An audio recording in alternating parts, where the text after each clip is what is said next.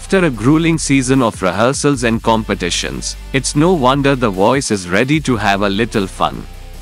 And who better to add to the lineup than the Academy of Country Music's 2024 Entertainer of the Year? It's been a whirlwind, pun intended, for Lainey Wilson lately.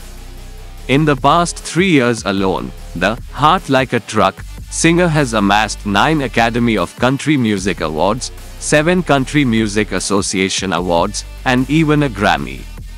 Fresh off her ACM Entertainer of the Year win, Wilson brought her "Country with a Flair" to the Voice stage during Tuesday's, May 21st, Season 25 finale. And coach Reba McEntire had a surprise in store for the Watermelon Moonshine singer.